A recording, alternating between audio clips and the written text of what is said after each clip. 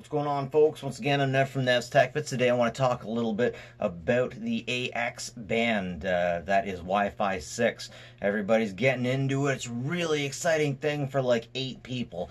5G has been really pushed. Nobody's really pushing this Wi-Fi 6. Of course, they got a new method out. It used to go A, B, G, N, A, C, and then AX, but now they just want to focus on the 3 that anyone will actually be using. The Wi-Fi 4, which will be N, 5, which will be AC, and 6, which will be AX. There are more bands other than that, but these are the ones available to most consumers. Now, one of the really interesting things about AX, you can get routers. They're just starting to release routers with the AX brand, but the new Xbox is not going to have an AX chip in it.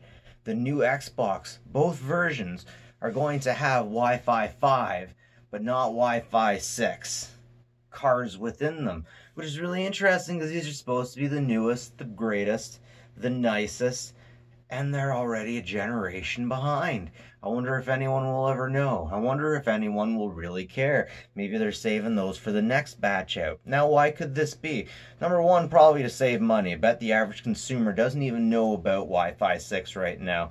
I bet the average consumer is not worried about it at all. You know what? I bet the average telephone user doesn't really care about 5G right now, but they're just throwing it down everybody's throats, maybe using it as an excuse to make the cellular network more expensive to keep the high price the way it is. Anyways, I'm a little floored by this.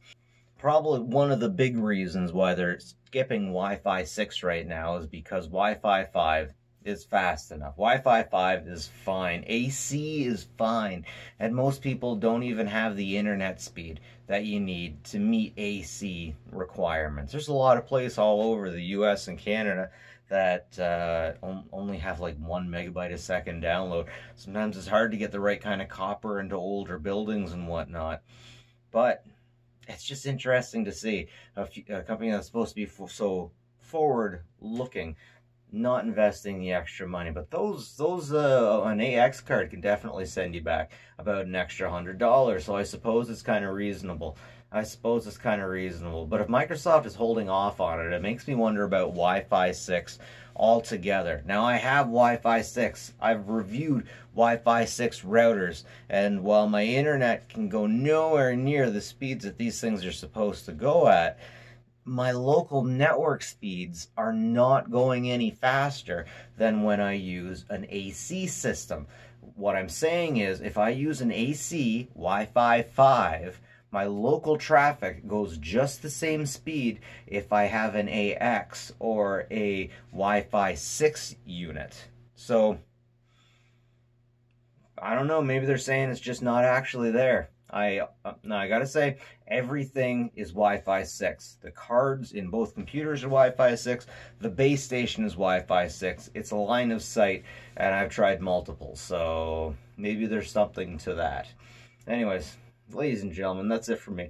Nev from Nev's Tech Bits. If you have any thoughts on this, leave it down in the doobly-doos. And I appreciate it, and have a good one, folks. Take care of each other.